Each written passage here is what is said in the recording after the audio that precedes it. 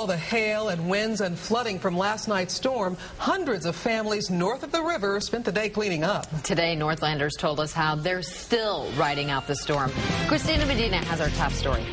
Good evening. We spoke to a preacher who says the storm could destroy his church, a man who says he had a river in his backyard, and a woman who had a tree come crashing down on her house.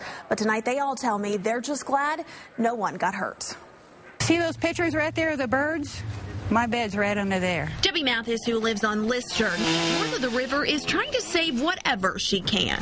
There was a big boom, it was like a bomb. I thought it was lightning first. But it was her neighbor's tree that came crashing down on her bedroom. I just have to be washed up. The storm woke her up, so she was downstairs when the crash happened. I'm very relieved that I wasn't there when that happened. Debbie's story is just one of many after the overnight mess brought in hail, high winds, and flooding. Oh, my yard looked like the Missouri River. I mean, it was just rolling through here. Jim Buckley lives on Northeast 52nd Street, where the water was so intense, the pavement buckled. We've lived here about 8 years, and first time it's about 6 inches up on our front door. That was the only place water came in, was through the front door. We didn't think this was in danger. And the Maple Park Baptist Church on Northeast 54th Street took a major hit. That stump sitting there was 150 feet up here. The fast-moving water shifted the church's foundation. The preacher says it could soon topple over. I can't risk my people's safety here. Wouldn't want to do that. So what we've worked hard for to try to keep going as a mission